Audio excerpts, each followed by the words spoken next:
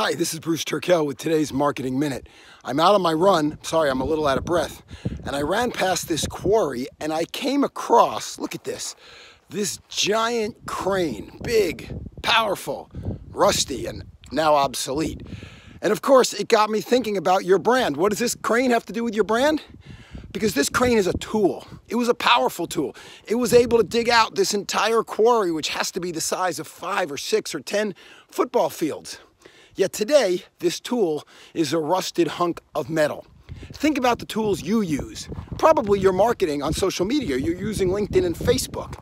They're the latest thing, right? You think it is the way to market, the greatest, most powerful tool. But remember, there used to be something called MySpace. And before that, there was Friendster. And one day, Facebook, LinkedIn, Instagram, whatever it is you're using, will be just like this crane. Don't think tools, think concepts. Think about how to make your brand all about them. Your customer doesn't care about the tools you use. Your customer cares about what you do for them. This is Bruce Turkel with today's Marketing Minute.